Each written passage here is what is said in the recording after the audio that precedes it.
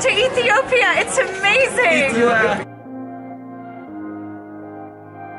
Hi from Ethiopia! I have just started my epic 5-month journey around East and Southern Africa with hashtag Faces2Hearts. Don't forget to check it out. And I am here! So I said goodbye to my parents, and then as soon as I arrived, I went to check into my hostel. It was in the Bali neighborhood, which is the place where all the embassies are. You have loads of restaurants, cinemas, things like that. And it's really close to the airport, which sounded a little bit odd to me at first, but it's actually extremely convenient. And the place I stayed in is called Mr. Martin's Cozy Place, which to me sounds equal parts adorable and downright creepy, but it ended up being mainly adorable, and I would really recommend it if you're coming to Addis Ababa. It's about $23 per night, which for local standards there is very good. It's actually pretty expensive when it comes to accommodation. After checking in, of course, I wanted to explore, so I headed to Mercato, which is one of the biggest markets in all of Africa. We adopt the name Mercato from the Italian market.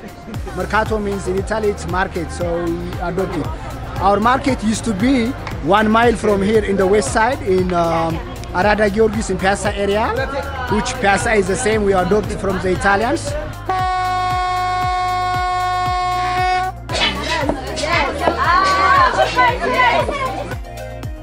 This is sambusa. Good? To get there, I decided to use what they call a blue donkey, which is a taxi/bus, which is very, very cheap. We're talking like 10 cents. But it's also kind of dangerous. It goes really fast, and they cram in just tons of people. Like, you'll be very cozy. But it's an experience, so I recommend you try it at least once. This is how you cross the road in Addis. You just look around and hope for the best. Okay, we made it halfway. Whew. I've already done a whole separate video about Ethiopian food, which you can check out below, but I wanted to show you this one restaurant I went to, which was very fancy. It's called 2000 Habesha, and it's in the Bola neighborhood. It was very close to my hostel. I actually went with some locals and also a few friends that I met at the hostel, which is of course what backpacking is really good for, meeting new people. So we had a lot of fun and even did some dancing, which I kind of regret now. I'm joking, it was great. It's really good. It's a little bit sour, a little bit smoky. And I drowned in it. The next morning, I headed out on an adventure because I needed a break from all the smog and pollution of Addis. It's like any other big city. It's very gray. And there's a place nearby called Wenchi Crater Lake. It's really gorgeous turquoise waters, green lush hills, and you can do a 4-kilometer trek normally. What I ended up doing was about 20 kilometers, like the full loop, which I was definitely not prepared for, so it kind of destroyed me, as did the fact that you drive 4 hours there and 4 hours back, so that's 8 hours in the car in really terrible terrain. But would I recommend it? Absolutely. I would just say that you should do it as a 2-day trip, not a 1-day trip if you have the time. But excellent, really good, and we also tried some local booze, which was very strong. What you got? Let's go. Oh, it's okay. It tastes like schnapps. Nice. It's strong. Now I walk like this. And then I left Addis and traveled south to Awassa. And I have decided to splash out $39 for this gorgeous, gorgeous room. I'm right next to Awassa Lake, which is gorgeous. It's got hippos, it's got these giant, terrifying birds, it's got monkeys. It's really, really cool. And the reason I decided to splash out is because I'm like scared to sit on this bed because I'm so dirty, so I'm gonna sit on the table. And the reason I decided to splash out is because I was paying $7 a night at this local guest house, which was totally fine. It was nice, but the shower wasn't really working properly, so I am a little grimy. So I decided to literally dust myself off, and yeah, this has a beautiful bathroom. Let me show you.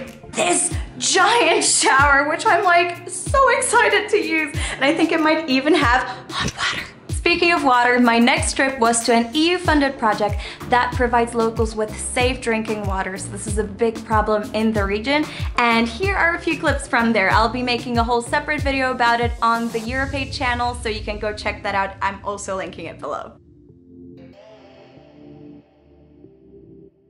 And after the work was done, the guys who run the charity invited me for food and a few beers, so of course I said yes.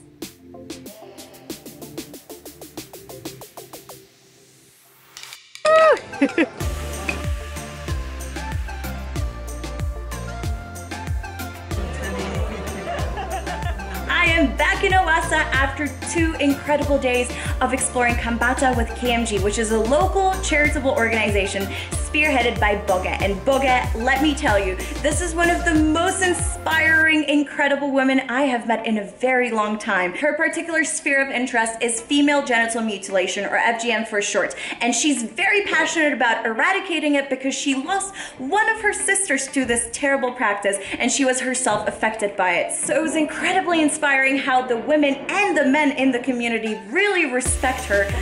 Incredible 2 days, and now I'm back in Awassa, as I said, but this is my room now. Normally you'd pay $39 for the cheapest room, which you saw previously, and I'm actually paying $26 because I got a special discount. And the reason I got that discount is because honestly, that guy at reception has a bit of a crush on me, or he's just being super friendly. And I've not been leading him on or anything. I refused his invitation to dinner because I just figured, no. But he's so sweet and he offered anyway. He said, no, it's fine, I can do this. So I said, okay, I can do this as well because this is a gorgeous, gorgeous room and the view is just mind-blowing. So I am gonna head to dinner now and then I'm gonna crash because I am exhausted. And tomorrow at 6 a.m. I'm taking the bus back to Addis, and then the day after I'm leaving for Uganda. I'm gonna be so sad to leave. And that's it for today, but you should stay tuned for more content from Ethiopia and Uganda, which is where I'm traveling to next. And then we only have 6 countries left. So while you're here, just subscribe for more Africa content, and here is something for you to watch while you're waiting for my next video to come out. The internet is very slow, so bear with me. Normally I post on Fridays, but it's been a little bit up and down, but I'm trying. Bye!